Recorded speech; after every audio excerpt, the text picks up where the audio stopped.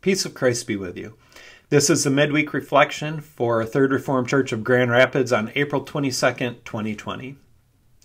Throughout this time of social distancing, I've been encouraging us to hold a couple of practices in tension with one another. On the one hand, gratitude, where we acknowledge points of joy and growth, even what we can call gifts from this strange time. On the other hand, lament, where we acknowledge the losses that we're experiencing and the very real challenges that face us in this time of crisis. I'm feeling the tension between those two pretty keenly today on the 50th celebration of Earth Day. See, one of the things that our family is lamenting became real for us when it was announced that students would not be returning to their school buildings before the end of the academic year.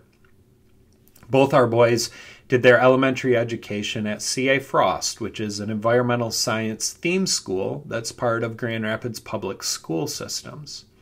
And this year, our youngest finishes his time there as he wraps up 5th grade. So when we learned that he would be missing all of the normal year-end celebrations, and that we would be missing a chance for closure as a family after 9 years of investing in that school community, we were heartbroken. And no day stood out on the calendar as much to me as today, because at their environmental science school, Earth Day is a big deal.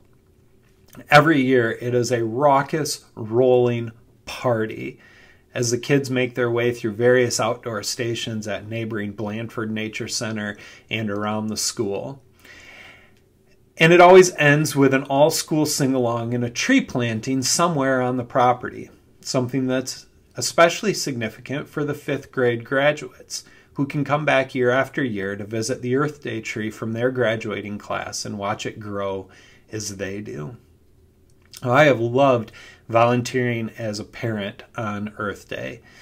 Even though it's a public school celebration, it connects for me at a deep spiritual level. It ties into a profound commitment that I have as a Christian to understanding our place in the natural order and recognizing our role and responsibility as stewards and caretakers of this earth. So I'm lamenting the loss of Earth Day celebrations that I had hoped to have this year. But when I reflect on what it stands for, I can find gratitude as well. Because throughout this time of social distancing, I've been blown away by the amount of people that I've seen immersing themselves in the natural world. Early on, before travel restrictions were in place, we made our way to Ludington State Park and hiked out to the Big Sabo Lighthouse, and we saw hundreds of people scattered throughout that state park. We've seen large groups as well on the North Country Trail through northern Kent County in the Rogue River State Game Area, or out on the rivers as I've fly fished for spring run steelhead. It's been amazing. And I would imagine that some of the big crowds is because other options are taken off the table, but I think some of it too is that we just have an innate sense that there is a healing power to nature. So even though there have been some times where I wish there were less people and where we've had to bypass spots because there's already too many people there, I wouldn't have it any other way. And you might not realize what a gift it is for us as Americans to have that space to go to.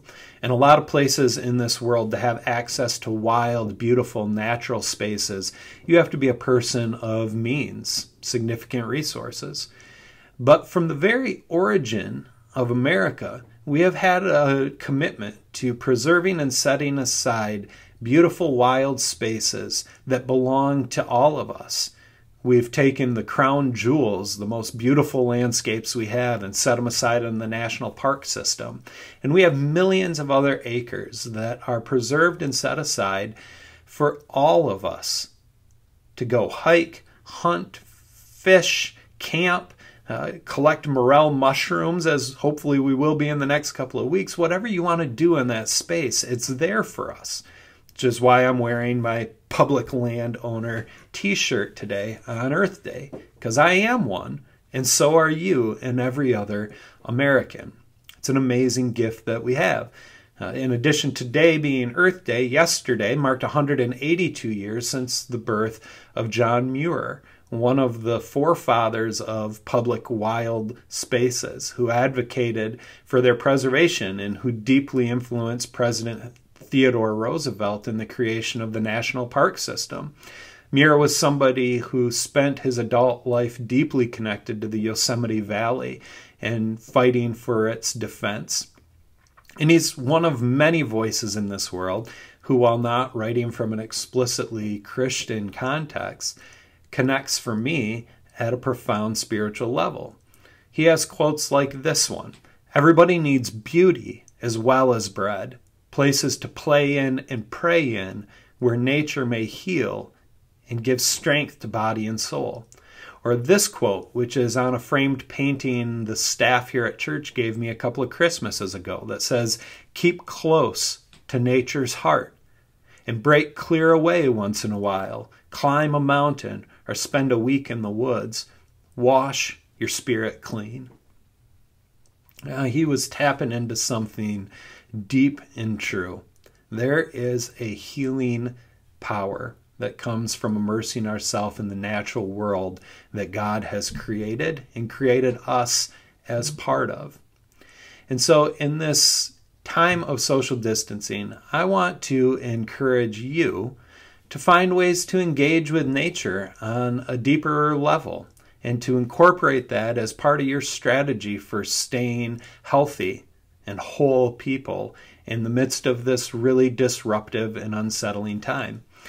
For some of you who are confined to your living space, that might mean paying closer attention to what's outside your own window, looking at the new growth that is emerging in bushes and trees around you, paying attention to the species of birds that are making their way back through as spring slowly makes its way into summer.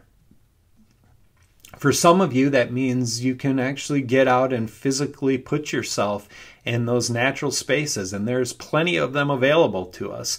In the description below this video, I'll include a link to a map and directions for all of our Kent County parks that are open and accessible for you during this time. As you're at home, it also might mean getting your hands on some books that can help you fall a little more deeply in love with this earth we've been given and maybe strengthen your commitment to caring for it. Some of the favorites for me are Sand County Almanac by Aldo Leopold, another one of the just pillars of public lands in our country. Pilgrim at Tinker Creek by Annie Dillard.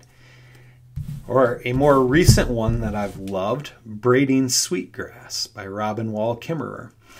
Another book that does a great job of explaining the history and model of public lands in our country is from a Michigan author, Mark Kenyon, called That Wild Country. These are all things that, for me, help me recognize that connection and the healing power of being in wild spaces.